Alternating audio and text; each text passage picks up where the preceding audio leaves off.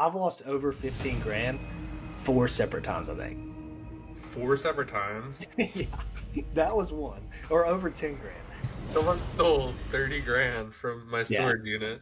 he's Like, a I went to super. my storage unit to ship something from eBay and nothing was in it. I remember buying these in a bar one night for like 160 a piece. They sold for 400. I'm like, this is the biggest hit ever. Held probably close to 20 grand of my inventory hostage. Someone stole 16, 15 grand, whatever it was. And this is the buy cost. Of sell cost, this was like over 30 grand. Crap. Like, this is like, how could the police station have like a full mailbox? Or like, no one pick up the phone? I wired him like $18,000 or something. And the potential on this one was like 40K. Man, you're sending $700,000 of stuff to like some random stranger you never met. Them out in the field for now, they shouldn't get too damaged over.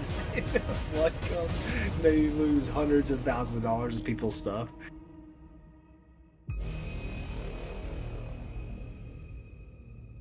What is up, guys? Welcome back to another episode of the Side Hustle Experiment podcast.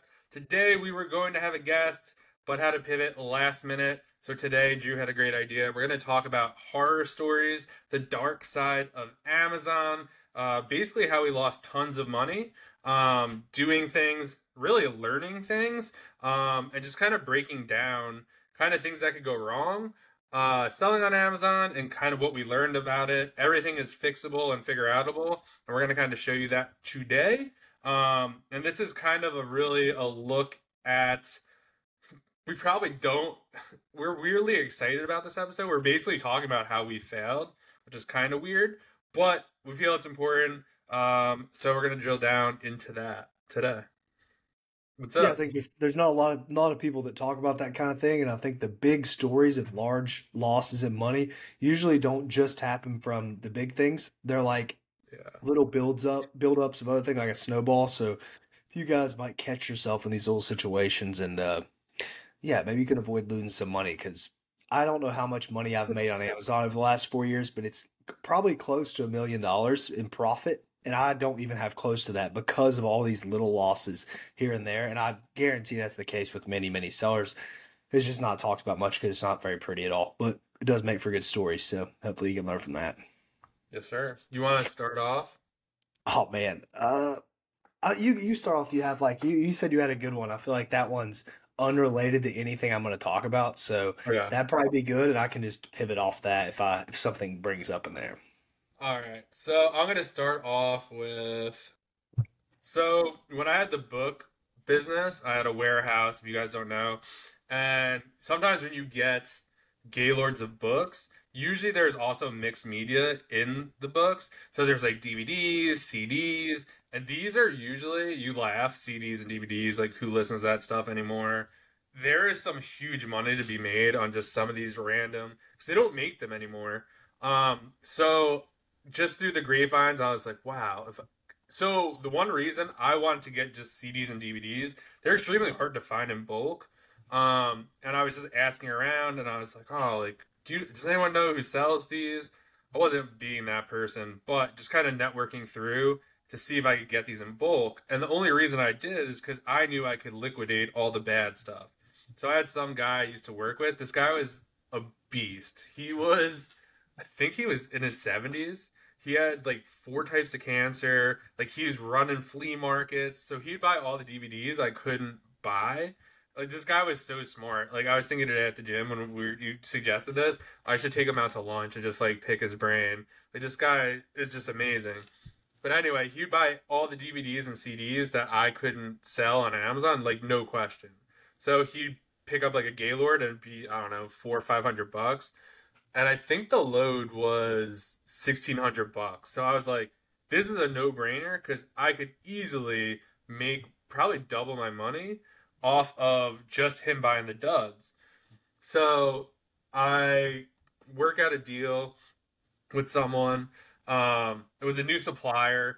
I got it from a friend who had a huge operation, kind of sold it, and then kind of started working for a buyback company. And he hooked me up, and he's like, this person's great. I'm like, awesome. We get to talking, and they were really pushing me to get a full truckload. So a full truckload, I think, is 44 Gaylords, and I didn't have a forklift. I just got the warehouse. And I was like, I can't do that. I don't care. Like, I just want 12. And I was like, the truck needs to have a lift gate. So they were like, okay, no problem. We're going back and forth like through text. And I was just like, okay, great.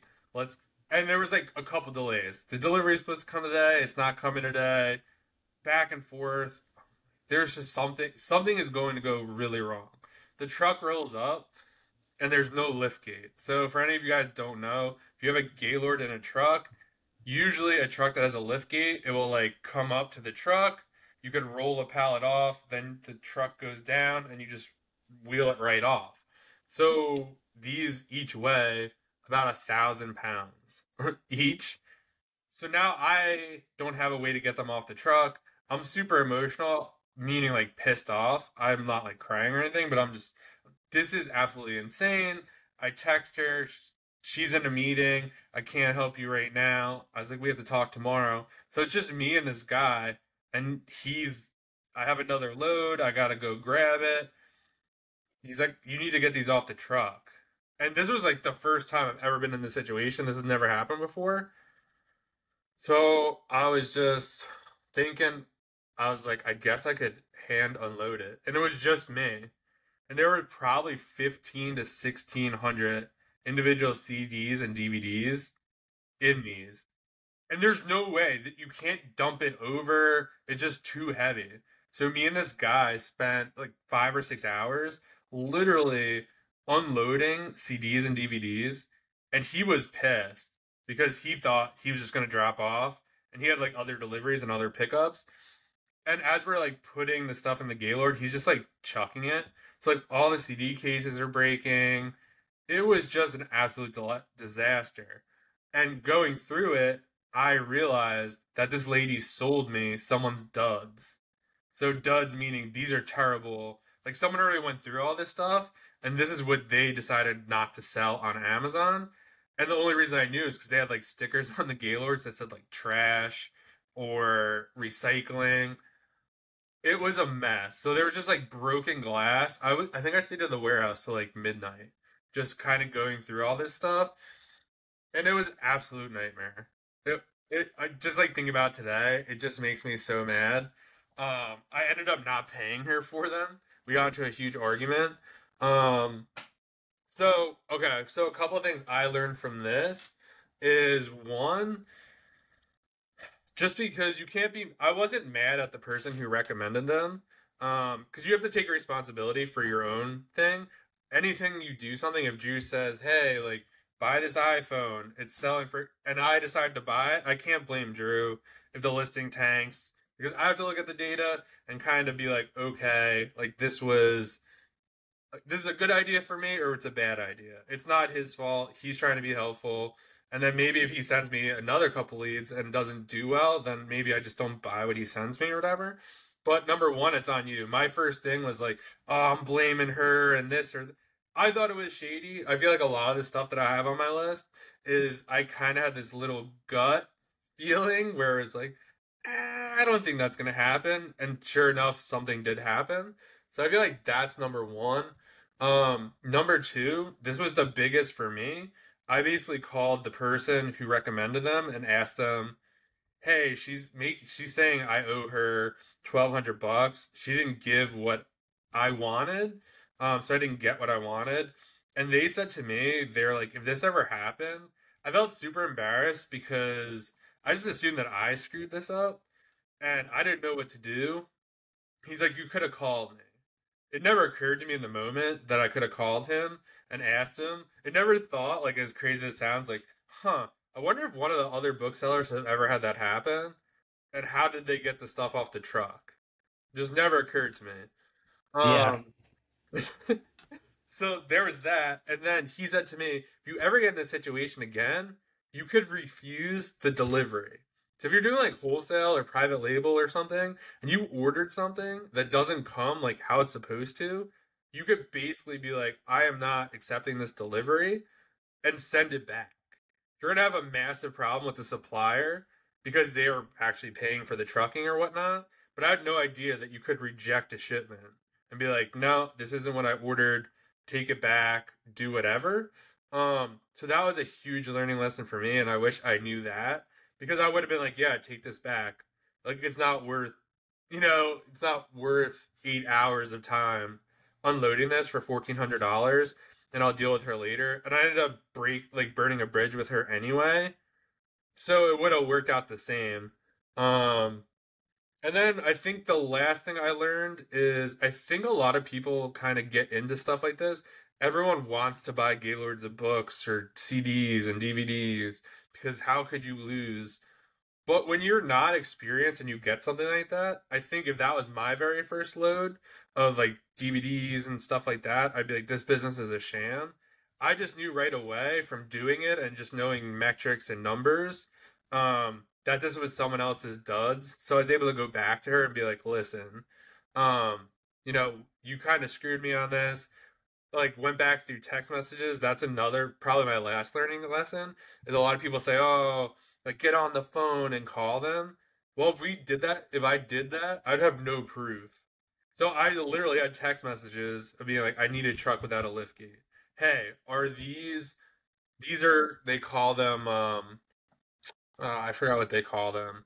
But basically, there's a term. Oh, it's credentialed. So if it's credentialed material. That means it hasn't been scanned by anyone else. So it's like, oh, these are credentialed. Like no one else has been through them. It was like very clear. I asked her like 10 different times.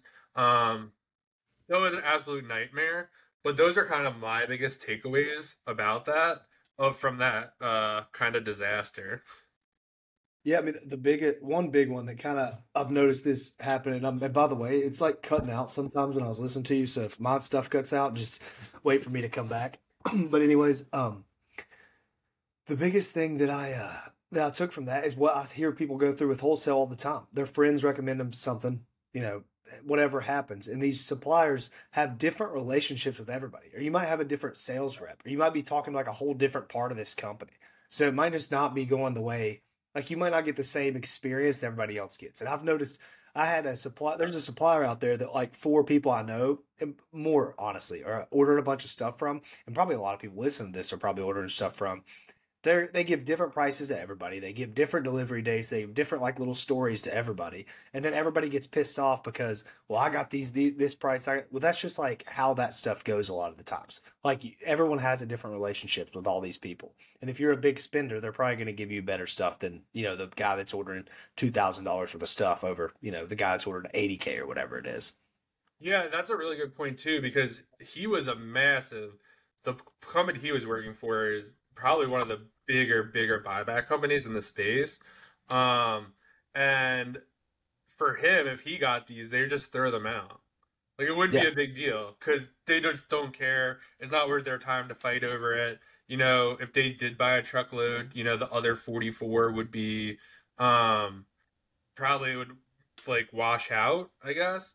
And that's the other thing too. Again, like I'm a huge proponent of test buying. This was a test buy, right? I almost was like, yeah, give me 44. I was gonna rent a forklift and do all this stuff, and it was so expensive to rent the forklift. It was just wasn't worth it. So buying these 12 was kind of an eye-opening experience. Oh, this is how they do business. Like, I thank God I don't have 44 of these. Yeah. Yeah, it's funny. I feel like all the learning lessons and like the lost large amounts of money in this whole business is just logistical things like shipping. Like that's where you Yeah. lose all your money is like the shipping stuff. Yeah, but one of mine that I've told this before, but back in like 2020, I had these patio heaters I was ordering, and I was selling these like buy them for 90 from Walmart and sell them for like 180 on eBay and Amazon. And I would sell like Wow. 40, 50 a day. I was like printing money on this stuff. There was one time where I was like doing this out of my parents' garage, and I filled up the entire garage with three UPS trucks full of patio heaters. So like they brought three different trucks or FedEx trucks. Yeah, they were all pulled in the driveway, unloaded like 150 patio heaters, and then by the time UPS came later that day, I had sold like almost all of them, and then they had to bring multiple trucks to get them back. So I felt like this was just the greatest opportunity of all time, and I was buying all these because they were all around like 30 to 60 pounds, like they weren't very heavy, Jeez. but there was one specifically, and I was buying these off a bot. It was called Eve, and you would just load in the link from Walmart or Home Depot or whatever it was, and it would auto check out like during the night or whenever. One night I left it running like 100 tasks for this patio heater, and I thought it was like all the other ones. I hadn't done my research, and honestly, it looked smaller. So I thought this is going to be easy. It was $220, selling for like 400. I'm like, this is the best one I can get. So I leave it running. I check out over 100 of these things one night. I get them all in. Every one of them is broken. Like the box, it was like almost 100 pound box, 88 pounds or something. Destroyed every one of them. But I didn't know what was in the inside. I just heard it rattling and stuff like that. Sold them all on Amazon and got returns on all of them. So I was paying 220 for each, shipping them out for like 60, getting a return back for 50 or 60, whatever it is. And then trying to salvage whatever I could. I would give them away to people, but they would be broken, or like trying to return them back to Home Depot. It was still like didn't really work. The net loss I probably had on that negated so much of my profit on the other stuff, because the other stuff might have been a 30% ROI, but on those I was losing at least $300 per patio heater. So on the other ones, I would have to sell 10 at $30 each profit to make up for each one I would lose of those. And it was just such a massive amount of money. And this was my first 7 months doing this. I had no idea of that stuff even happening. But the biggest learning lesson anybody can take from that is when you're selling high ticket goods, especially heavy high ticket goods, one return will wipe out all your profit. Like if you are making 30% on everything, one big return will just kill you on all the other things. It was just like a hard learning lesson to take, because I just watched the money just dwindle down. Like just so many shipping charges here and there and here. Then you put the wrong shipping in and you'd even get extra charges from UPS. Was just miserable. But that was by far the largest amount of money I've lost that wasn't all in one go. The other ones have just been in one go. But How much overall, money do you think you lost in total on that? probably like 12 to 15K, I would say. Maybe not. Yeah. Yeah, it had to be around, yeah, $12,000, $15,000. Yeah, but it was like a slow trickle. So I guess I didn't just lose it all at once. It was just little bits wiped out, and I was making good money on other stuff. So maybe I ended up making it back at the time. My books, I didn't have like a great bookkeeper at the time or anything, so I was just kind of living with my parents, just seeing the cash come in, go out. I didn't feel the loss like I did on like other stuff, but that was the first big one that kind of took me out. I think that's Amazon's almost genius with sellers. You don't really feel these losses Oh yeah, until you look at your bank account or you have to pay a credit card bill, and you're like, where is all this money? Like I have 100K, and like, where is all this money, or where did it all go? And then you open your returns, or you start getting stuff back. I mean, yeah, big items are always. I remember I bought these. I think they were ice makers, and I was like, oh, this is great. They were like, I think I was buying them for 50. They were selling for 150. I test bought, I think, 8 of them. I was only gonna buy three, but I was feeling super optimistic that day. I'm like, no, I'm gonna go for 8. Like, get it? Thing number one that gets to the prep center. All of a sudden, it's hazmat. It wasn't. I think I texted you. I was like, "Do you ever ship hazmat?" You're like, "No, yeah. I don't do hazmat," and that was why.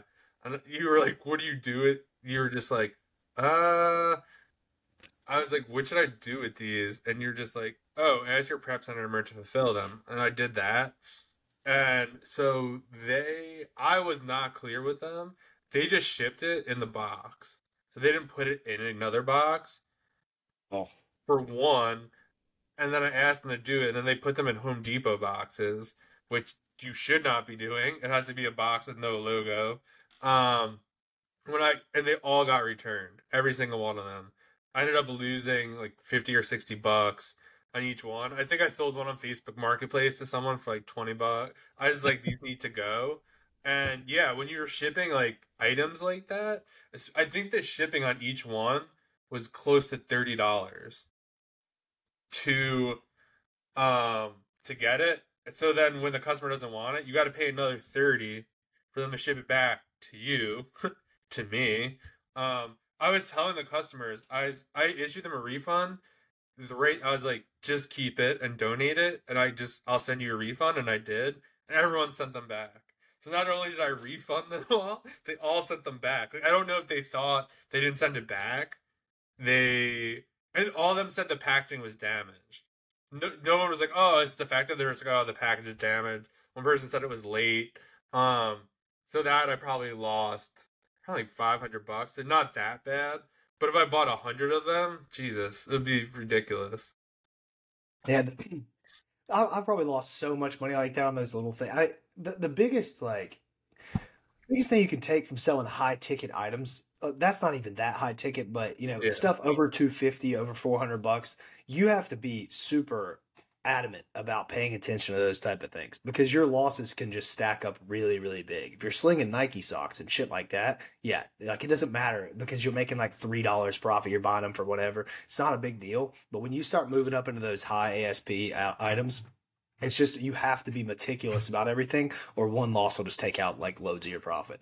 I didn't know that either when I first started doing this type of thing, but it's just something you learn throughout. Honestly, I wouldn't even recommend doing it. I wouldn't even sell Yeah. stuff over $200 unless you're going to only sell stuff over $200. I know a guy, he's an RBOPS, and he sells over 100K a month of FBM electronics only, and he sells super high ticket electronics. He does all the gift cards. He knows all these websites. He knows when new electronics drop, so he can sell them all really easy and keep track of everything. Keep track of your returns. Keep track of like when he can return them back to the places. He does that kind of thing, so that he's like really on top of stuff. And I think you have to be if you're doing like high ticket items like that. If you're gonna do high ticket too, you need a liquidation like plan. Like when Mm-hmm. I was buying high ticket stuff, one of the things I always looked at was like eBay. Like what are the comps on this?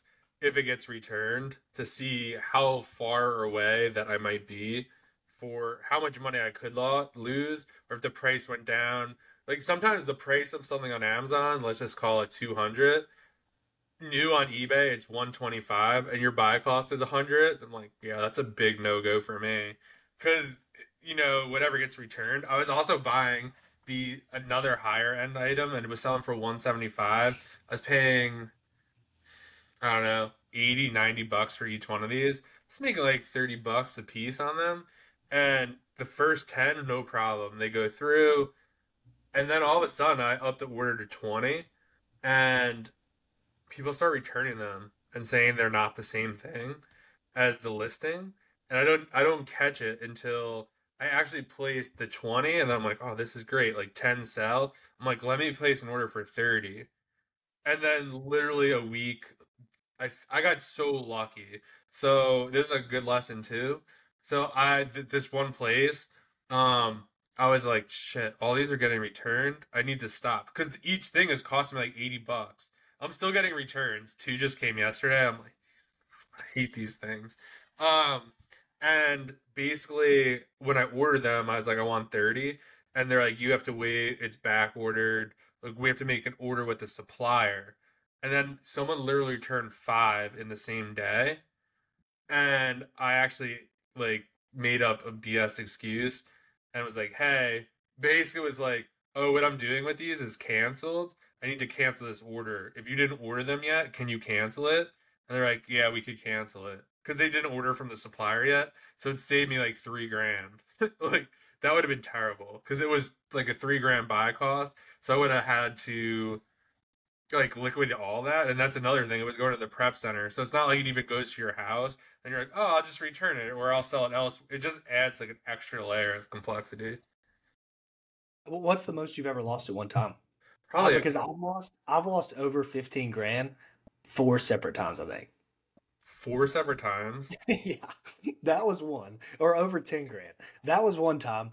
The next time, and this one hit the hardest, and this really it got me pretty down because of how this whole situation was. I've never heard this ever happen to somebody. So where I'm from, I guess, so I had moved out to somewhere else and got a pretty big name for myself because I was shipping so much out. I mean, I was doing like 100, 150K a month, all FBA and out of my place. And they probably hadn't seen that before. I know that because the FedEx guy came and said, "You're our biggest customer." And I'm like, "What about the businesses?" And he was like, "No, you Like, where's you my are." free stuff? Yeah, I was. Well, they were really nice to me. So until this, so I make the biggest shipment I've ever made for UPS right before Christmas. This is 2021, and I had like 50 of these graphics card things. These were like $400 a piece sell cost. I paid so much. I remember buying these in a bar one night for like 160 a piece. They sold for 400. I'm like, this is the biggest hit ever. Like I'm gonna make 5, 6 grand off this one purchase. All those are in there. All these toys that I like held for probably over a year. Tons. The one that hurt me the worst. All those free Lego sets that you would get with when Oh you order yeah. Lego. And I stored all those, and they had all went up to like $100 a piece, $80 a piece, because they were so old at that point, like over a year and a half. I sent all these out for Christmas. Someone in UPS picks up the shipment and steals it. Like, so I lay the shipment out of my apartment. I go to lunch or something. I come back and the shipment's gone. So I'm like, okay, they picked it up. Somebody else comes, a UPS worker at 6 o'clock, and he's like, "Where's your pickup today? Usually you have a bunch of stuff." And I was like, "You guys already picked it up." And they delivered something as they picked it up. Like there was a UPS package. So I was like, "I think somebody else did." And they're like, "Oh, that's weird." So I didn't think anything of it. And then a week goes by, 2 weeks go by, and none of the shipments had even moved, like to go to FBA. So I asked the UPS guy that usually comes, what happened? Like what could have possibly happened here? He was like, "I don't know." I would call UPS, like the local one. You can't even get UPS on the phone. So if you lose something like that, best of luck. I went down to the center. Yeah, it's It's a impossible. lost cause. You might as well just forget about it. So I walked down to the center of like UPS where I'm from. I walk in, I was like, "Hey, you guys lost, someone stole 16, 15 grand, whatever it was." And this is the buy cost. Of sell cost, this was like over 30 grand of like shit for Christmas. The guy is like, "Well, my guy's not here. My manager's not here." I was like, "I'm going to sit here until he gets here." Did you hear what I just said? 15 grand. Like, what do you make? I was like being really mean to this guy because I'd never lost so much money at one point just right in front of me. And I knew I'd gotten robbed. So that like pissed me off even I feel like more. too a lot of the time it's like you didn't lose 15 grand. You did, but you're thinking about how much you could have made on it. And Yeah. that's like the knife twist. You're just Yeah, like, and oh, dude, when I don't know if you've ever been robbed or whatever before. I've been like robbed twice where I caught the person. Same at this one apartment complex. It just was terrible. But when you get robbed or somebody steals a bunch of stuff for you, it really feels weird. Like it's a really odd feeling because to watch someone and see the person, that's like stole from you or whatever. But anyways, I'll ask this guy, call his manager. I'm like, "Hey man, like who delivered on this day?" Because I know it's not this one guy because he's always talking to me. It must be somebody else. He's like, "Okay, I'm gonna call that guy. I'll get back to you." Well, there's no number. It was like a 1-800 number, so I couldn't get back to him. So I have to I'm just all my trust is in this dude John or yeah, whatever. like, can I have your number, your badge? Yeah, No, we'll call you back. You're yeah. like, His okay. name was John too, ironically. But so he calls me back a week later and he said, "Hey man, I can't get this guy on the phone right now, but so I guess he's maybe sick. He's taken off this week. I'll call him again next week." He calls me again a week or two later and he says, "Hey, I have bad news. That guy put in his 2 weeks notice like the day after." I was like, "So he definitely stole my stuff, right?" Like obviously this happened. He was like, "Yeah, but there's nothing we can really do about this. I can't give you his name or whatever." I'm like so angry at this point because I'm like, this clarified that this happened. This guy must have heard that I was this big shipper in the area. So Oh my he God. plans a day right before Christmas, my biggest package, and probably takes it all and drops it off somewhere, and then drops his thing off and said, whatever, and then quit. And who knows what other stuff he stole that day? It was like midst of Christmas. So I file a police report, but obviously the police don't do anything like that. I don't know if Or anybody you has do it. what? Yeah, the police just if you go to the police about anything, they're not going to help you. By the way, so if something goes wrong with your life, don't go to the police. They're not going to help. They have better stuff to worry about, which is whatever. So I'd say, "Hey, I lost 15 grand." I submit all these reports, all this stuff. They called. They said we can't get in contact with UPS, so we went down there, and they won't even talk to us. This guy won't. They're saying he's not here. This is all like odd or whatever. Never hear back from the police report again. I try to call back and say, "Hey, what's my number?" They're like, "Oh, we had to switch the officer on your case." I'm like, "Oh, so you just gave up on it." So I just lost this massive thing that would have probably doubled my Christmas sales at the time, and I lost the 15K. It was the most brutal 2 weeks ever because I stopped trusting anybody. I was like, everybody's out to get me, and I lost all this money. It was just terrible all in one go, and there's nothing I could do about it. It wasn't really the learning lesson from that is, I don't know, pay attention to your stuff. Don't schedule pickups and just let them go. But yeah, it was awful. So much money lost Oh at one my time. God. Yeah, I think that's a big lesson too. Like I used to ship out a ton of books, and so you only send 50 pounds at a time. So like all these Home Depot boxes add up. But like when the guy came, he was a great like UPS driver. Like you always want to make sure they scan every box. Like that there's like a record of a scan because that scan starts like the process of like, hey, it was picked up, it's in the system or whatever. Um that is crazy though. Yeah, that's the worst one. Like the worst feeling one because I saw it happen. I felt the losses because my December sales just got cut in half because that was the biggest shipment, and yeah, it was bad. After that, I got a prep center. I was like, okay, at least from this point on, it's not gonna be my fault if somebody steals a bunch of my shit. And you know, luckily so far, I haven't had that big of losses. What from that situation, but something I'll just parlay into the next story because it's a similar type of thing. I made this deal with somebody off Twitter and never do this kind of thing. I'm very against this now. True, a Twitter deal. Come on, man. Yeah, well, it wasn't exactly a like one of these shady deals that people make. It was more so they knew this loop on this website and they didn't want to give up the loop, but they would order for me. So it was my name on everything. It was like it was Okay. just their credit card that was doing it. It was just I paid them money for everything was my name except for the credit card.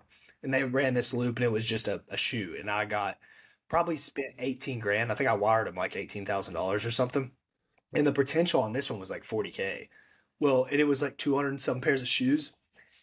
I get the shipment, it gets sent out, and every single shoe gets lost at one of those like fly. Oh, ID4. one of those FC. Yeah, it was ID4. That's exactly where it got lost. So then I was in another panic because this was last year, right before Christmas. It was probably in October or so, September, October. And I submit these receipts. They're not going because I can't get in contact with the person I made the deal with on Twitter anymore because they're going through this like depressive episode to where they're tweeting stuff about like how bad their life is. And I feel bad because I'm like, I need these invoices, but I don't want to, pressure you into, whatever it is. And it was like dark. Like I was going through this Twitter. And I'm like, they're not even, what is going on? Do I console this person? I need my 20 grand, but I also don't want this person to, blame me for whatever happens here. So I'm like kind of blowing them up, but also trying to console them, whatever it is. It was like a crazy situation. That's why I don't do any kind of deals like that anymore.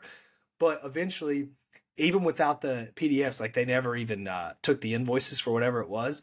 All the shoes just got recovered. And I ended up selling the shoes for less money than I thought I would, but it was in November or something. I ended up having a really good month because of it, but I was out all the cash for a while because the stuff was just completely lost. And it was like a pretty big hit at the time. Jeez, wow. You weren't able to figure out their loop. I did, but I figured it out after it was like over. It was like a really popular one. Yeah. Well, I won't even say it. It was ASOS. It was like a really big ASOS loop. Is what you had.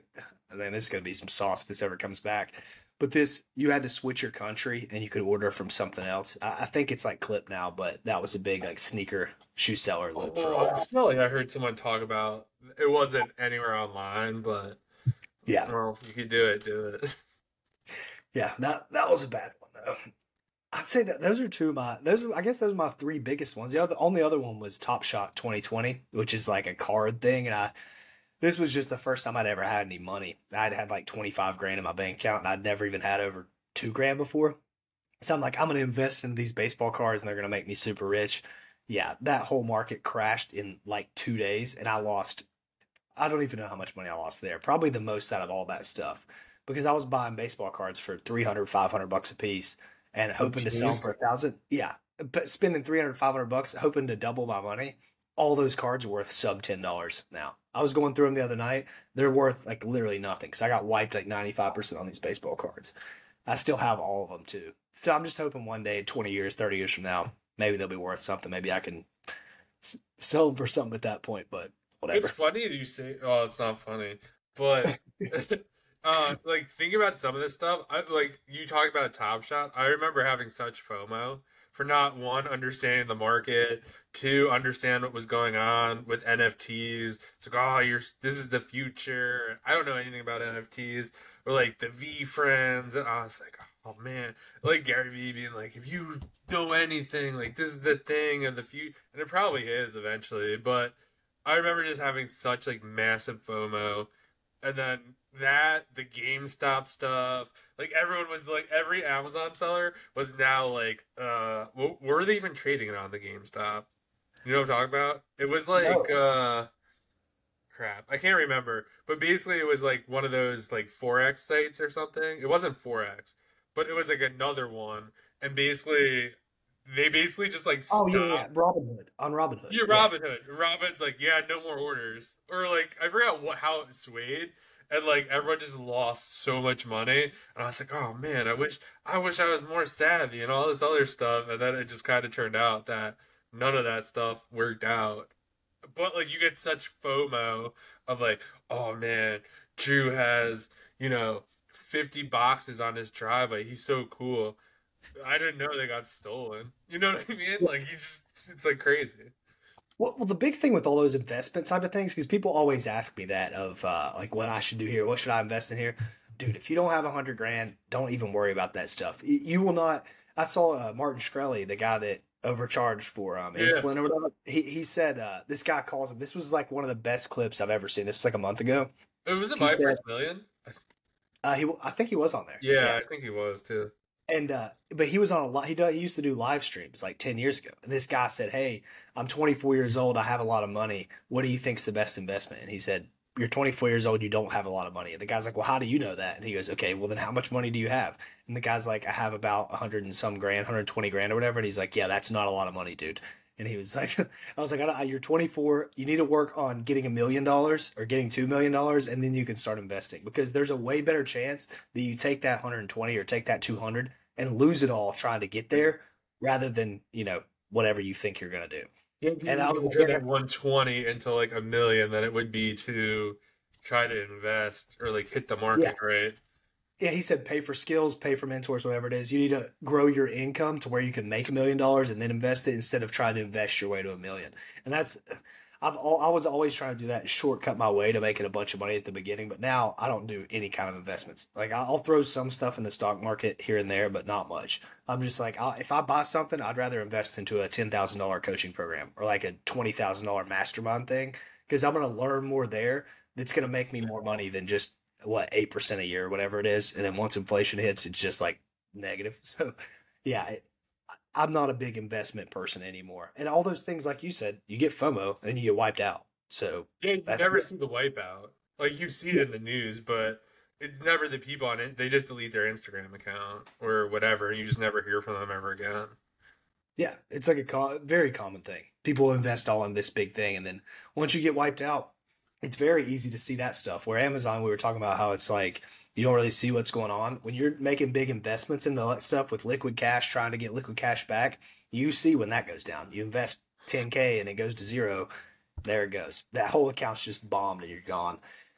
I would say if you're going to do any investment type stuff, if people are thinking, what about this opportunity or this, if you hear it from someone who's already rich and they have an inside source, that's the only time I would do anything like that, which that's even borderline illegal, I guess, depending on their source. But that's the only way you can make it work. Because if you see it on Twitter, dude, it's already way too late. Like if you, all Yeah. those opportunities that you're seeing people talk about, if they're putting it on the internet, it's too late for it. Because if not, they'd be juicing it right now. Or they're trying to pump it up and they're going to dump it on you. Yeah. So I got okay. So I'll lead into one of mine then. So we kind of already trashed this company in another video where Drew was live. So we're not gonna mention the name of the company, but whatever.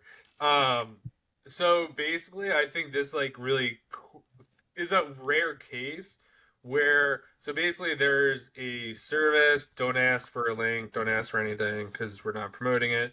That basically will handle all your Amazon returns and kind of list them on eBay and do all this other stuff. They charge a ridiculous fee now. They basically like quadrupled their fee. Um, but at the time, it seemed like a great idea. Basically, you know what? I don't have to deal with the returns anymore. They're gonna go through this stuff. It was almost like pitched as they used to be sellers, so they obviously know like the pain of this, and running an eBay store sucks unless that's what you do full time. It's just annoying to list. Like it can be worth your time, but it almost has to be in a massive like kind of volume. So they were going to do all this, they're going to manage it, they're going to ship it out, all this stuff. And for me, I used to run, I think at the height I did 100K on eBay just selling used books in a single year. So I was like, "Oh, if they know what they're doing, they're going to like basically sell on eBay how I used to sell on eBay." Well, it turns out it was none of that. I remember getting the first bill from them, and I want to say it was like $400. I was like, where the hell? What do you mean $400? And it was just like, well, about I don't know, maybe 50, 60 returns came. Well, it's $3 to list. I thought they would get. I was like, oh, this is great. I'm gonna liquidate stuff. I'm like, I have 10 of these. No, they're just gonna create one listing and list 10. No, it was an individual, and you could blame myself because I didn't ask that question. I just assumed that they would get like one sweatshirt and that would count as one listing. So that was number one. Number two, they took the shittiest pictures. Like I don't. It's like they're using like a Razor flip phone. Like, I don't even know if an iPhone takes that bad of a picture. And it's like the sweatshirt on a hanger you get free from a dry cleaner, and the sweatshirt's like a wrinkled mess. Like it was just like, are you guys serious right now?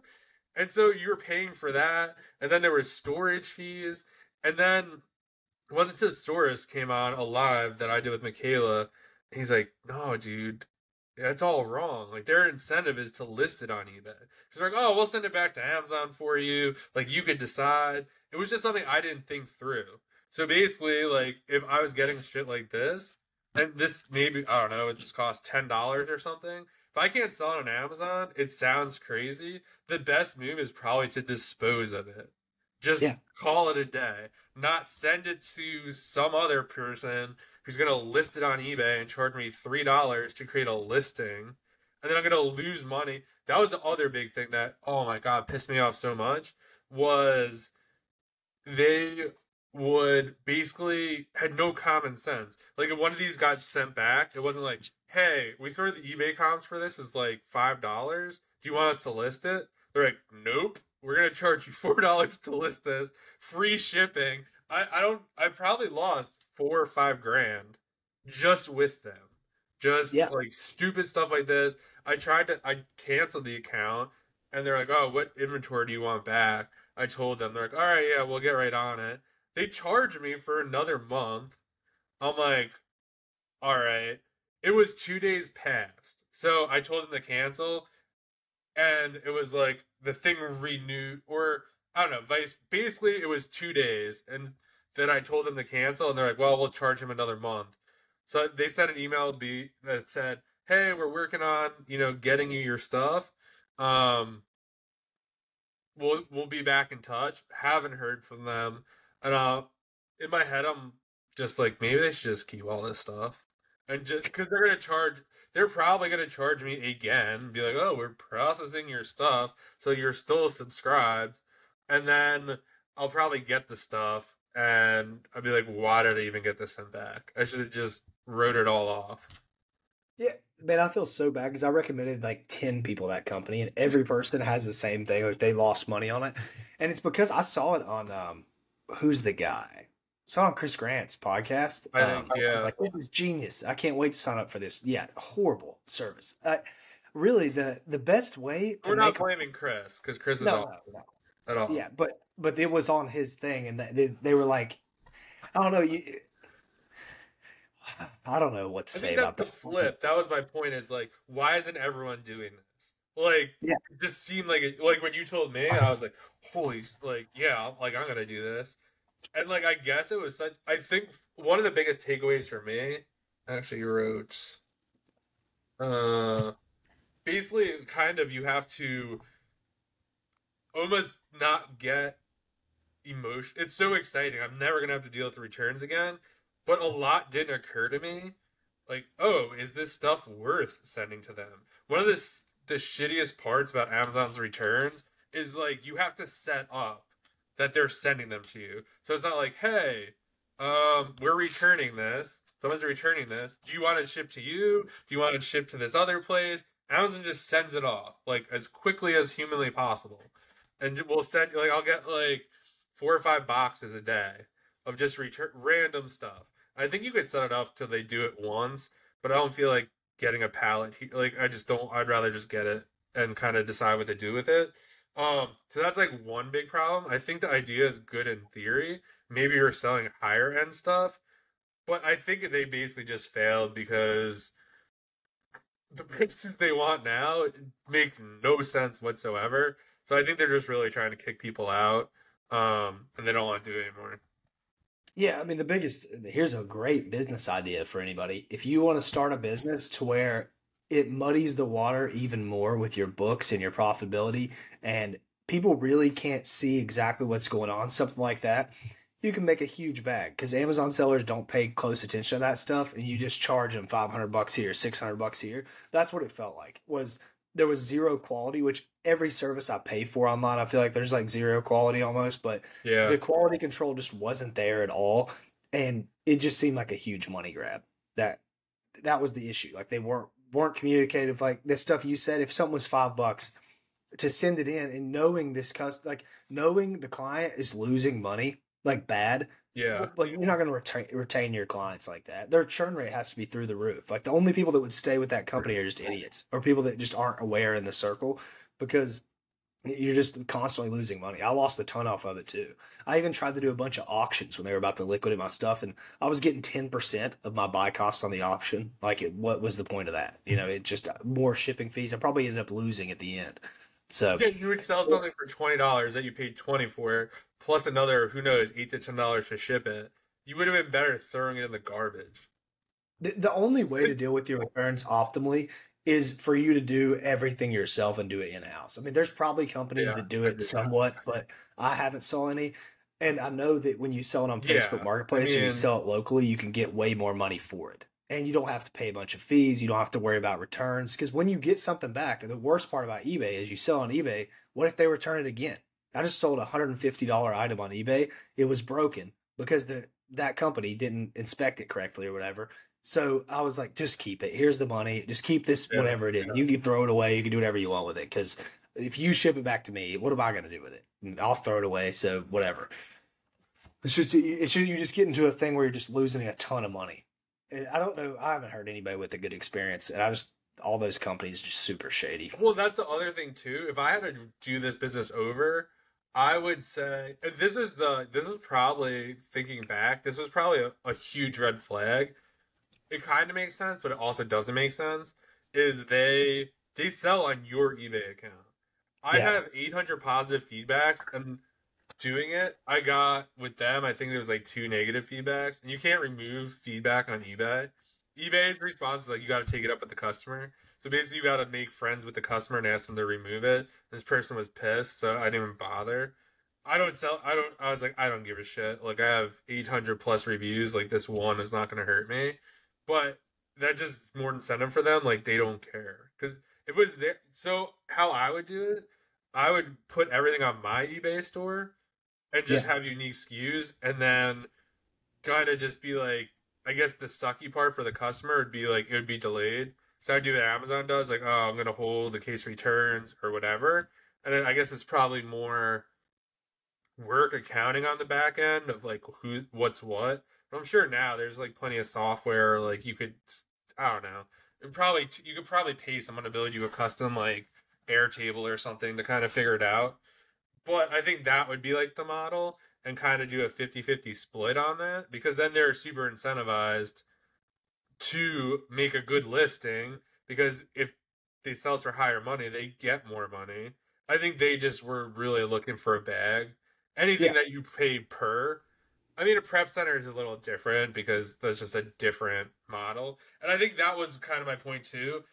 Why, like, not, why isn't everyone not talking about this? One and two, it's like, why would you gatekeep this? There's no benefit for yeah, me not telling you, right? Because yeah. it doesn't matter. Because it's a benefit for both of us. It's not like we're sharing ASINs or my prep center is like kind of small and I know Drew's a bigger seller and then my prep center starts working with him, his shipments over my it just becomes like murky. Um, so that was kind of like a big flag and kind of one of the reasons why I do not like recommending services because I think like back to like kind of the Gaylord situation with the CDs and DVDs, like I don't care what anyone says, everyone's treated differently. Like there's just a Mhm. fact of life. It does like you could say, oh yeah, everyone's equal. Like that's not true at all. It goes for customers. I think even for Amazon sellers, like there's some Amazon sellers who get suspended for doing nothing, in hypothetical, and some people who have a bazillion counterfeit claims and all this other stuff, and they don't get suspended or don't have any issues. So I just think it's one of those things where it's just one of those things. Everyone gets treated differently, so you just got to look at it like that. Yeah, that stuff. So, Rob, I'm never going to recommend a service to anybody again because I'm the one that started all that, and I just like screwed so many people over. But like, I like you. I was just, oh, this looks amazing. I'm going to do it. I'm the first person because I was one of the first 10 viewers on this podcast. It popped up. I'm like, I'm going to get it on this early, which is terrible. The only thing in the future I'm going to recommend to people is somebody's program.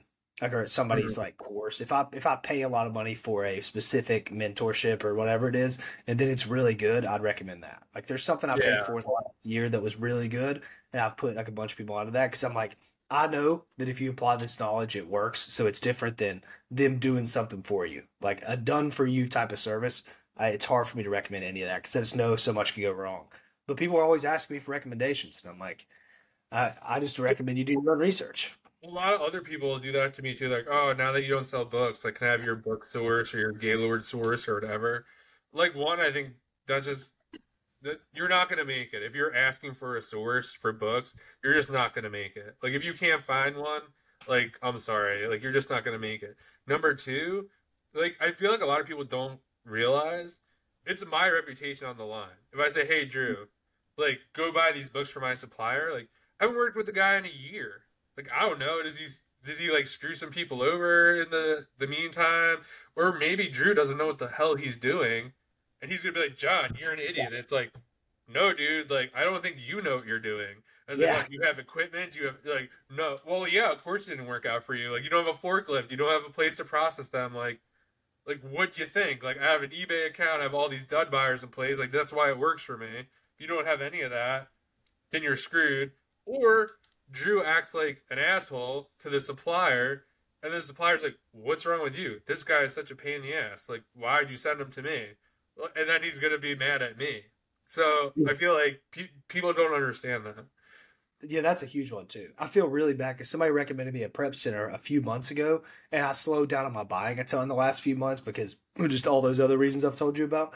And I'm like, oh, I feel bad now because this guy's probably like, you're getting a whale of a client to come in, and I'm just like not even sending anything. And now both prep centers are like, dude, where the ones I use, where's your stuff at? Who are you sending it to? I'm like, nobody. I'm just not buying anything to send you guys. But I feel bad because you guys both had me making you a bunch of money, and now it's just like I don't provide any income. But I feel bad It's for really people. hard to recommend something that, like, when you rely on someone to do something, whether that's buying to send to prep or like things just change. Like, maybe your prep center's best employee like gets fired or decides to leave, and that leaves a huge hole, and that person just impossible to handle that Yeah. situation. So yeah, that was like a big one. On And we the could hear on the that. return stuff, the biggest loss technically is all the returns I have sitting in a storage unit. I mean that if you don't get on top of that stuff early, which I talk about it all the time, but I just don't even do it. It's just hard to put it into action. Which I have a plan now, and I'm hoping this works out. I'm about to hire a friend for him to sell everything for me, and he's highly incentivized, so his salary is going to be like super small base plus a very large commission on all these sales. So it's like you're incentivized to put them on Facebook or put them wherever, and then just give me the cash. I trust the guy. Which I might have a story about that in 6 months. Maybe I got screwed there too. Next But year when we do this episode, Drew, someone stole 30 grand from my yeah, storage unit. he's They a went to super. my storage unit to ship something from eBay, and nothing was in it. It's like, It what could happened? it could happen, but I'm open. I just want to get the money back, and then I have some plans with what I'm going to do with the money because it's all just sitting there, and it's expensive stuff. I just went there and organized it yesterday, and I saw a bunch of these certain things that I had last year, and they've went up in value like 5x. So I've got 10 grand worth of stuff in like 3 boxes. And I paid originally probably $2,000 for it. So I might even profit off this whole storage unit because a lot of the stuff we buy, if you let it sit over time, it just gains in value, especially because a lot of it's toys and a lot of it's like rare Sure. stuff. So it's not just, junk. It's very good new items. So I'm hoping that works out. Yeah, I mean, hopefully. I mean, are you gonna send it back to Amazon, some of it, or mostly has to be liquidated elsewhere? I'll FB if it's new, I'll FBM it. If it's something that sells well, like some of the stuff I've already been doing it. Yeah. So I guess one of my other ones was basically Tiger Lily Prep Center. That was an absolute disaster. This is a great example of something everyone was talking about and recommending, and just kind of dropping the ball. So basically, Tiger Lily held probably close to 20 grand of my inventory hostage. I learned so much from this, and I think this will be super helpful because I don't think I've ever heard anyone talk about this. I have like one or two YouTube videos about it, but the solution I never even thought of, and I'm kind of going to get into it. But basically, everything's going great. I have a book business. I'm starting to dabble in OA. Go to a conference. Someone's like, "Oh yeah, I use Tiger Lily. Like they're amazing." And I don't know. It's a little different if you're a total stranger. So if Drew just like pops in my DM and asks for a prep center, I'd be like, I don't know you. But if he asked me today, I'd be like, yeah, here's who I use. And so it was kind of like that. Like I built up an audience, so like I could kind of ask for favors or ask for advice, and it's just different. Um, and that's kind of how this Tiger Lily prep thing was. And this is everyone. I would say like in the room, like 20 people were using them, and I felt like so basically what happens, everything's going great.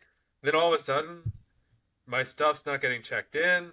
I'm looking in the Google Doc, nothing's happening. I'm checking my tracking numbers, stuff's getting delivered there. They used to be super responsive, and I don't hear anything from them. And I'm starting to like freak out because 20K for me, it's just a lot of money in general. I mean, let's be honest. Like, I was just getting OA started. Like, luckily, I had a book business that was, making all the money, and OA was just kind of getting started. And I just remember a pit in my stomach being like, damn, like there's nothing I could do about this. Because it's not like I could drive down the street and be like, hey, where's the stuff or all this other stuff. So basically what happened was I didn't hear from him. So then I knew other people, so I would text Drew. He wasn't using them. I was like, hey, does your stuff like went out yet? Like, what's the deal? And he's like, nah. I was like, I didn't really think much about it. I'll just kind of give it a week or whatever. And then it got bad when I started getting DMs being like, hey, have they shipped any of your stuff out? I was getting like 5 a day. I'm like, oh man, like this is a huge problem. So I was just like, I can't get a hold of them, like by text or like it was the dumbest thing I've ever done, most likely. Like it was just basically just sent like $20,000 worth of inventory. I didn't even have their phone number. I literally emailed them and was just like, "Hey, you're taking new clients?" They're like, "Yep." They're like, "Here's a Google Doc." Okay, great. Here's the address. I'm like, "Cool." I just started sending them stuff, and it was great for the first 4 weeks or 6 weeks or whatever.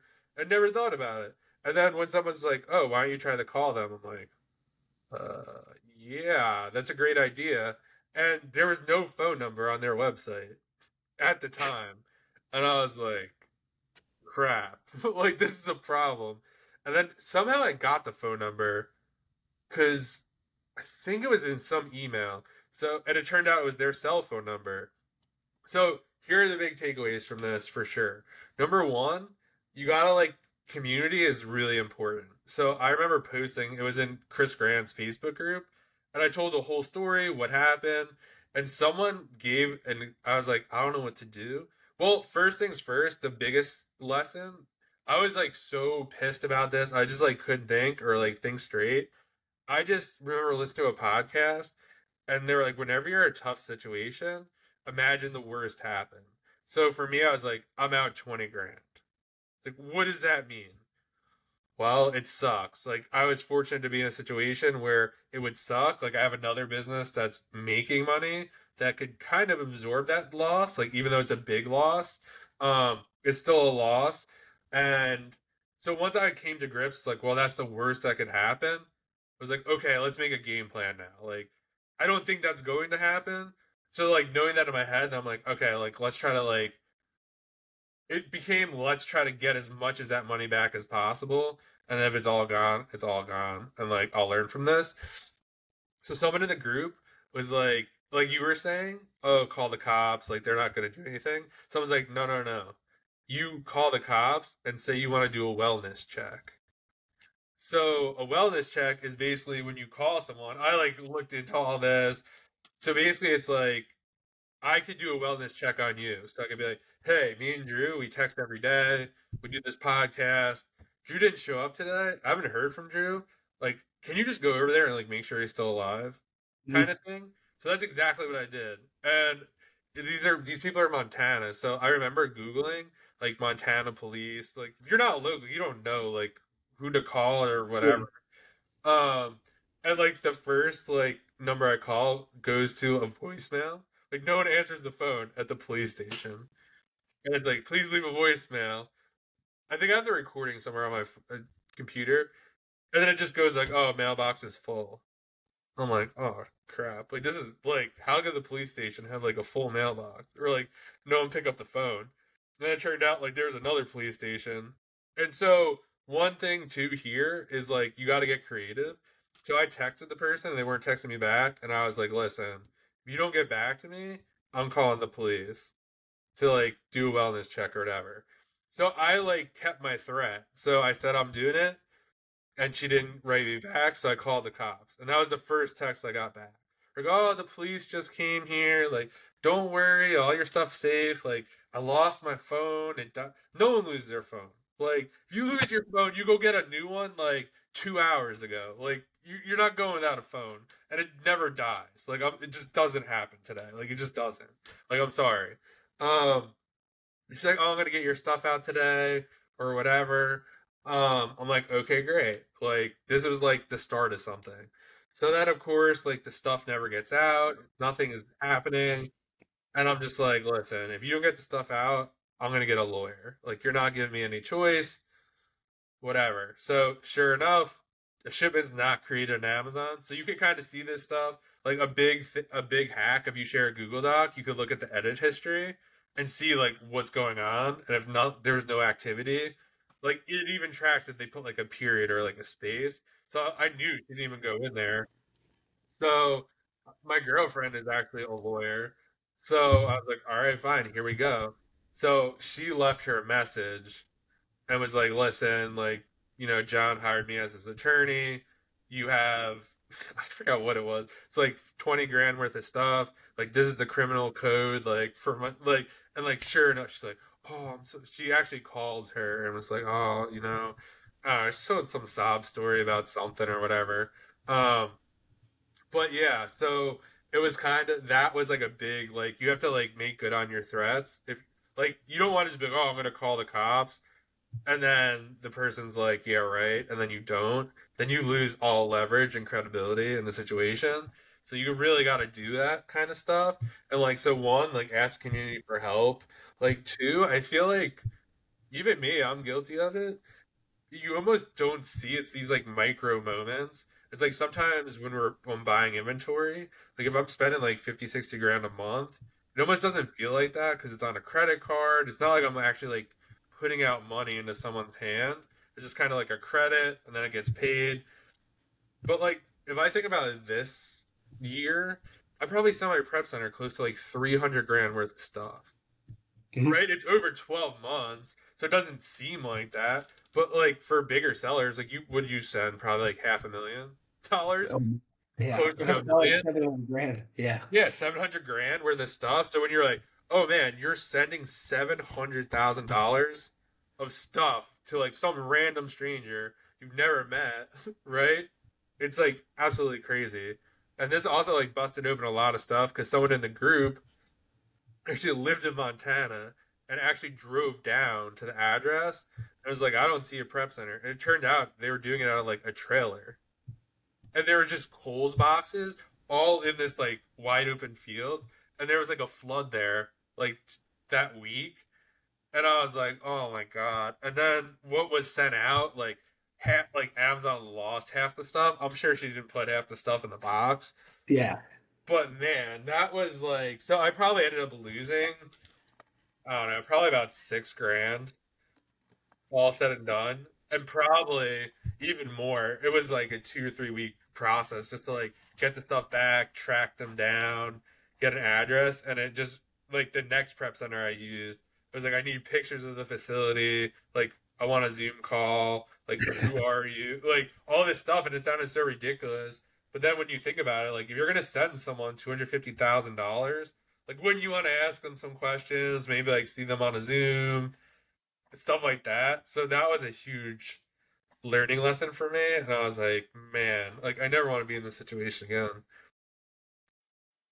Yeah, I find it hilarious to think about just a big field with a bunch of Amazon boxes like all over it, just like underwater. And these people, they probably started out of their trailer like two clients, and then it just picked up, and they have like 40 clients, and they're like, "Well, I think we can put them out in the field for now. They shouldn't get too damaged overnight." A flood comes, and they lose hundreds of thousands of dollars of people's stuff. I felt That's so bad too because that was a big lesson. Because like you, I told like a bunch of people because I thought I was being helpful. I didn't really know that much about. I was a bookseller, so I didn't know like you should gatekeep stuff like this or like not gatekeep, but it like maybe yeah, like you the are. reasons why you shouldn't tell someone to do something without working with someone for like I don't know more than 6 weeks, I guess. Um, and then yeah, I felt like CoffeeZilla kind of because I like broke this thing wide open because I was the first one because I was like I called the cops and then I was getting oh my god I get so many DMs every day like people asking for advice like how can I was like call the cops like do a wellness check try and everyone I don't know if they got their money back or what but there are some people who had 50, 60 grand worth of stuff with them and I was like Gone. jeez. Yeah, gone. Like I'll have to go through my phone and see. I definitely have the pictures somewhere, but it was so. I don't think I posted them on Instagram, but I had them. I definitely texted them to some people, and everyone was like, "Oh my god!" But yeah, it was literally just imagine a field and a trailer. Like imagine I forgot what that movie is, but the guy with the chemist who like makes dope or whatever. Breaking Bad. Yeah, Breaking Bad. Like, imagine where they used to make the dope, and just imagine like a bunch of Kohl's boxes and Target boxes like outside the trailer with some grass. That's so nuts.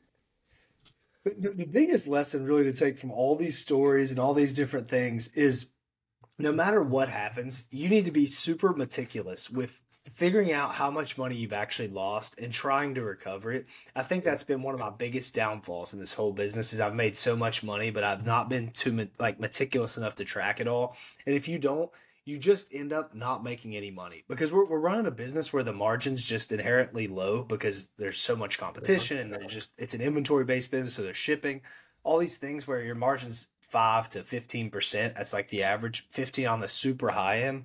Yeah, If you don't pay attention to these very meticulous things going on, you're going to lose money. Like you're not going to be profitable, or you're just going to lose most of the money you make.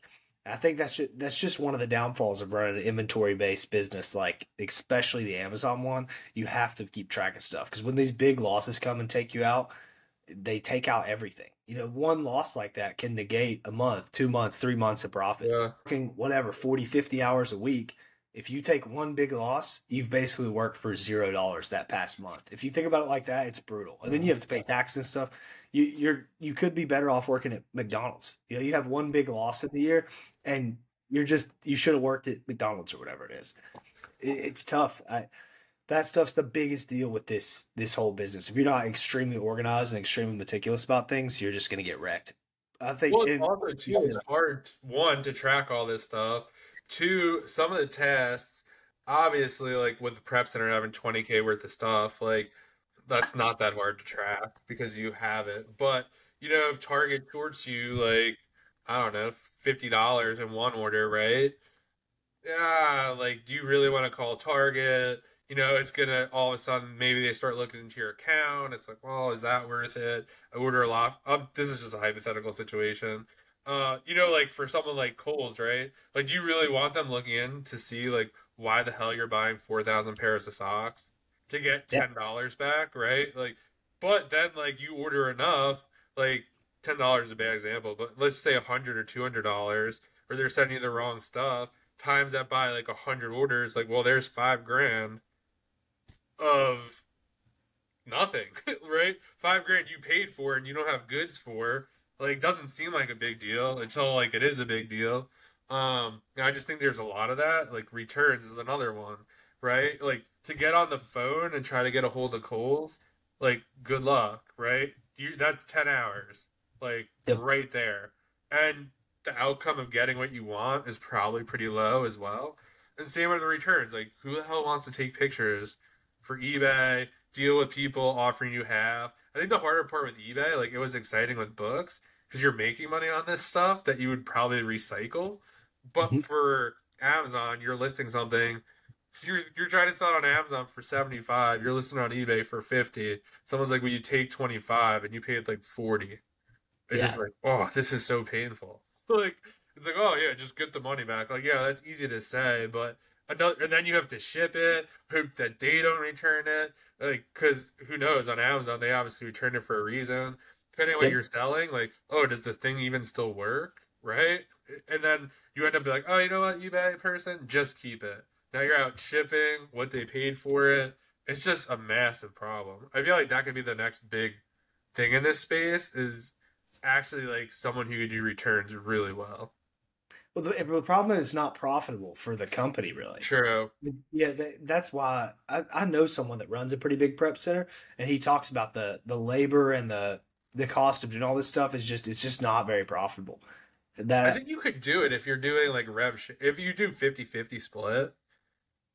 I almost think it would have to be, but you probably have to, but then there's no way to really route Amazon, be like, only send them, that I know of anyway, things that are $50 plus or whatever. yeah, I don't think it makes a lot of sense for the person doing it. It's a hard business to run. Like doing that type of logistics stuff with retail type goods or whatever, True. like reselling, it's just hard. There's just lots of little nuances to everything, especially with how do they know if it's damaged? Like if you get a controller, Xbox controller returned, how are they True. going to know if it works? So there's so many You different need like little, every system to test the video yeah. games. Like, Then isn't even worth it. It's like, true. is it worth it to even test the goods? Yeah, it's tough. I think that's something that I honestly, after we've talked about all this, I don't remember another time where I've heard a lot of this stuff talked about. So if somebody's listening, you've made it this far into this, you really need to take a big look at what's going on in your business and try to audit it because I preach that. I'm not as good about it as I wish I was. But again, I'm not that type of person, really. I'm more of a move, like, if I lose the money, I move on type of person. I don't let it mess with my head. But if you can handle that, you need to be handling every single dollar that gets lost because that's where you're going to make all your money. If you can recover all the money, make sure you get the cash back. Make sure stuff isn't lost. Make sure that suppliers aren't shorting you. That's where, like, all your money's going to be made because no one else is doing that stuff. Like, that's going to be a huge part of your margin, extra 3%, 5%, whatever it is. It could be $100,000 difference in your business. Yeah, for sure. I have one more. Do you have any other ones? I'm done. Rock and roll whenever you are. So my last one is, so when I was a bookseller, I think this could be a big one too, is counterfeit books. So I remember being on vacation. It was like the first vacation I ever took. It was like a family vacation. We were in this like baller house in the Hamptons. It was amazing. And I was probably like 3-ish months away from being ready to like put in my notice at my job. Things were going great. And we finally get to the house, and of course, I'm like checking my sales, and I have like a message. I'm like, oh God, it's so annoying. Like from a customer, and it was O&Z Law Firm, which is a huge counterfeit book selling like operation. They work with like the biggest publishers, and they're like, you sold 2 counterfeit books. And I was like, what the hell? Like, I didn't even know counterfeit books were a thing. Like that, like, looking back now, like, it's supposedly like the biggest thing. I think there was a company called Textbook Rush, and they lost like a $300 or $400 settlement. It was something so ridiculous. They basically like flooded the market with like fake textbooks from China. I'm pretty sure that was the company's name. And basically, it became a thing. And some of the biggest like takeaways from this is one, never work with these companies. These companies are such like scam artists. So I paid them $1,500. They're like, oh, if you pay, I think the charges it was like $10,000 for counterfeit per copy. Luckily, I only had two. So they're like, oh yeah, it's gonna cost you 20 grand. Like we're gonna throw you. They didn't say you put you in jail, but like they're basically gonna be like fine you. I'm like what the hell do I know? Like supposedly copyright law or counter like it was a copyright infringement or I don't even know counter whatever however it is. It doesn't matter. So it's like you can't be like oh I didn't know it was counterfeit. Like how the law states it, it doesn't matter. Like there's no oh I bought it from a shady. don't care. Like, your problem. Like, you sold it. There's no, like, retribution on anything. And these are used books, too. So there's really no supply chain. Like, I actually bought these off someone on Facebook Marketplace. So that was, like, number one. It's just, like, so number one, working with these people, it would have been better just to ignore them and, like, not pay them or do anything like that. If that happened again today. They're no joke, though. So you would have to really stop selling like counterfeit. Well, I wasn't selling counterfeits, but like there's certain titles. It's usually the most valuable textbooks, like the newer textbooks, that are the most valuable, and that's kind of like opened my eyes to that. Number two, if a brand or someone really wants you off Amazon, like they're gonna kick you off Amazon. Like Amazon is not gonna have your back. But over, if I recall correctly, supposedly these big textbook companies were trying to sue Amazon because of the counterfeit books.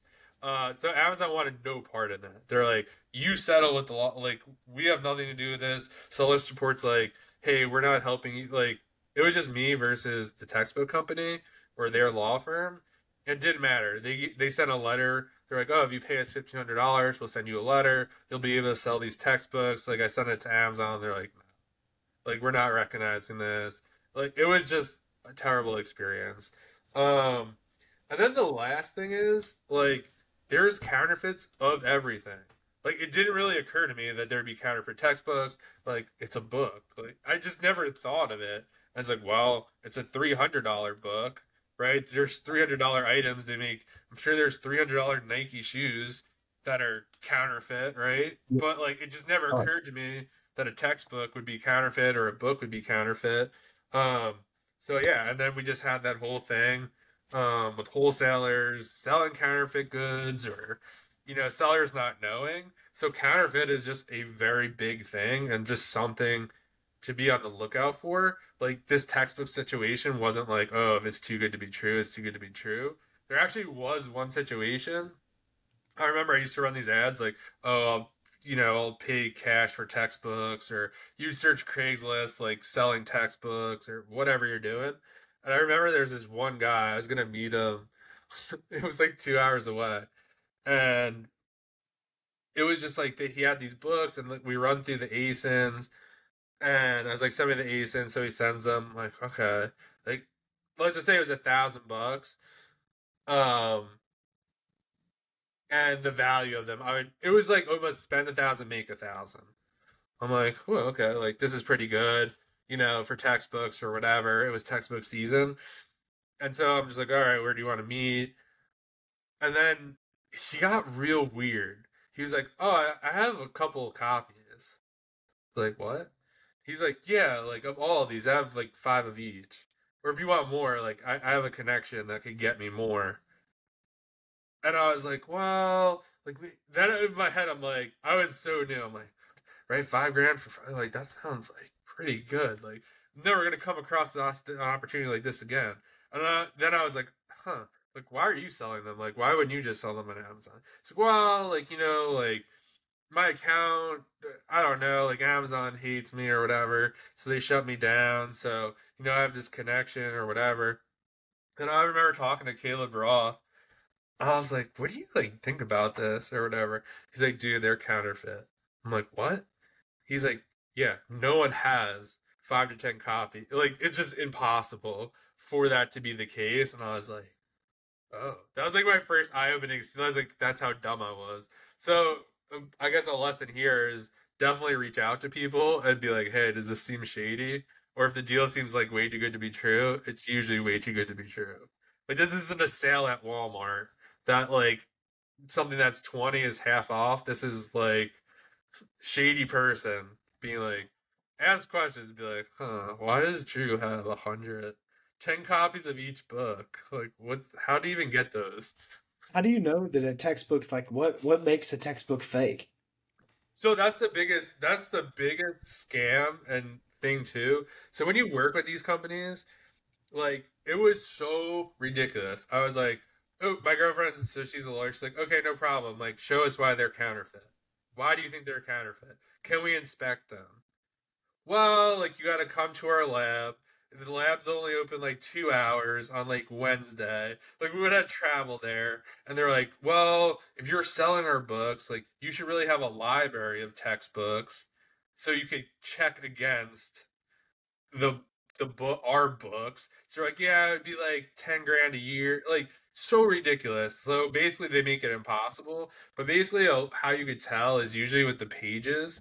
I don't have a book here, but if you like flip the pages, the numbers bounce. So it's not like they'll bounce up and down. So when you flip a normal book, like you'll just see like 2, 3, 4, 5, 6. These would be like 2, 3, 4. Yeah, you're all Like aligned. it's off. That's a big sign. Another one's how it's glued. A lot of the ones, oh, here's the book.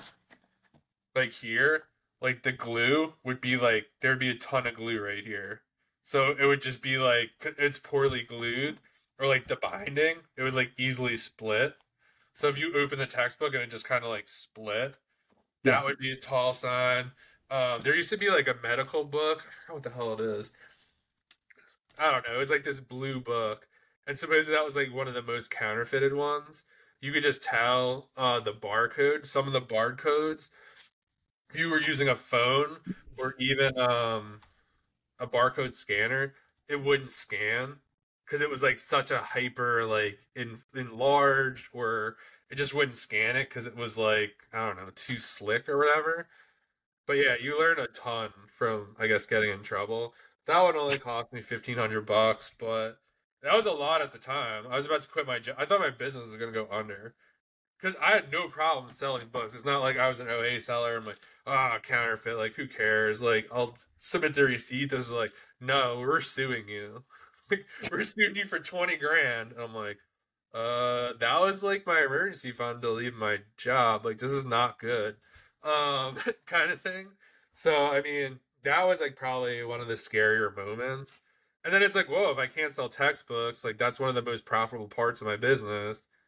Am I really still gonna quit? It was just such a nightmare, but eventually figured it out. Yeah, it's funny how these big losses. I mean, think about how many we have here. Imagine how many stories there are out there. What the funniest thing to me, and well, it's not even funny. It's kind of sad. But like you said, it puts your business under. I remember this kid on Twitter. This would be the final story I tell on here too. But there was this kid on Twitter. This was like a few months ago. I don't know how he's doing now because I usually just mute these guys that do this stuff because I just don't like it. But I was getting sent this guy's tweets all the time, and I'm like, I've muted this kid 3 months ago. Stop sending me this guy. But everybody's like, look at how this is playing out, and by what I've gathered from this, and I don't really care to go back and fact check this. This might not be wrong, but I'm also not going to say the dude's name, so whatever. But it seemed like he was doing pretty well on Amazon and encountered a really big loss. So this was a 30, 40 grand loss or whatever it was. Something had went really wrong. I don't exactly know what it was. And I see 2 weeks later, he drops this group that he's doing for whatever amount per month. And him and his other friend rack in all this money from the group. And I bet he really thought, oh, I'm panicking right now because I've lost all this money that I've built up from this business. Let's just launch this group and try to collect as much cash as we can. So a lot of the times, if you see I people think I put know exactly who you're talking about. I'm gonna ask you this after happens a lot. Like this whole thing could be switched with like so many different I people. think I remember seeing, and I was like, "This MFer." Like, I Yeah, knew it. I knew it. I knew it. But there's a lot might of not be times. hit. Watch how people's like watch their whole dialogue of what they're doing. You know, they talk about these big losses and then they come out with some type of info product afterwards. Never the people you want to like be around and buying stuff from. You want people that have if they're putting some type of info product out, they have some type of group or coaching program or course, you want that to be someone who's been in the game a while and is continuously doing well and that type of thing. You don't want somebody who is down their luck and they start pushing stuff in your face because that's usually going to be a subpar product for one and just a massive money grab. And they're just not going to put time into the product. It's probably not going to be very good. And Yeah, I've it's a noticed that. rushed piece of garbage.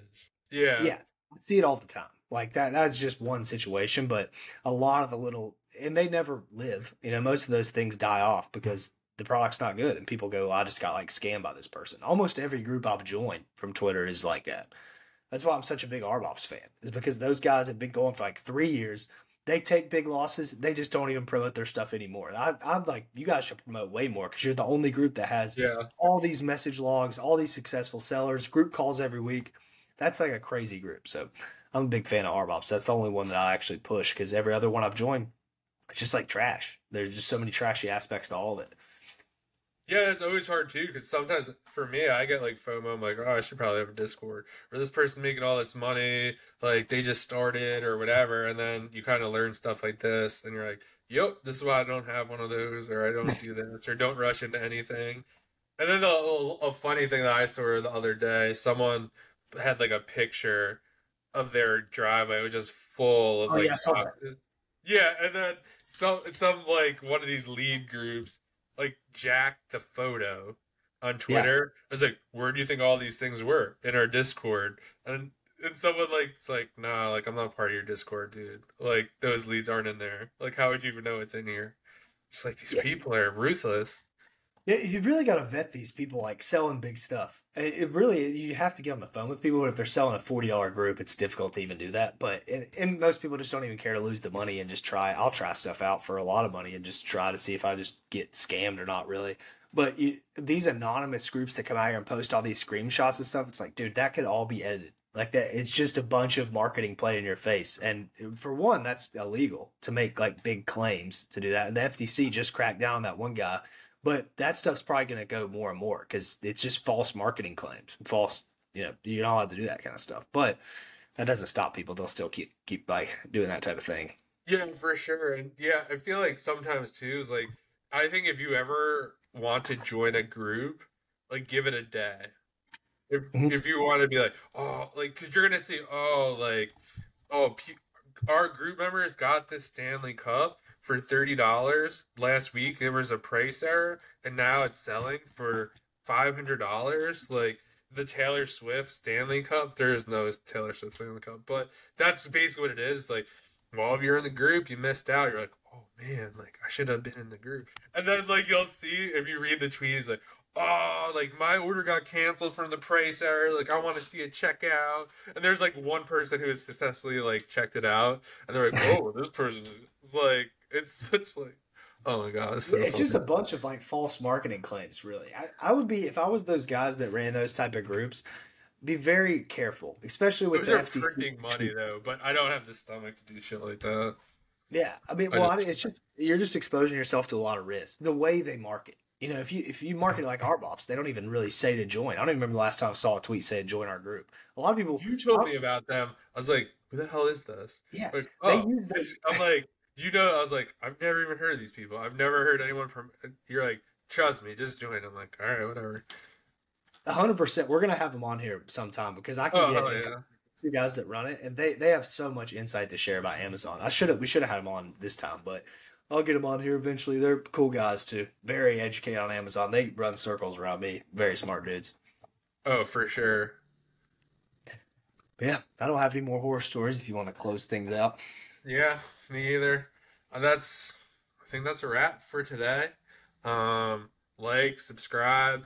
We're gonna get this on like Spotify and all that stuff. Hopefully soon. But yeah, it'll be on YouTube. Leave us a comment. Leave your horror story. Uh, yeah, that's a good one. yeah, and what you learned from it. And yeah, we'll see you in the next one, guys. Peace.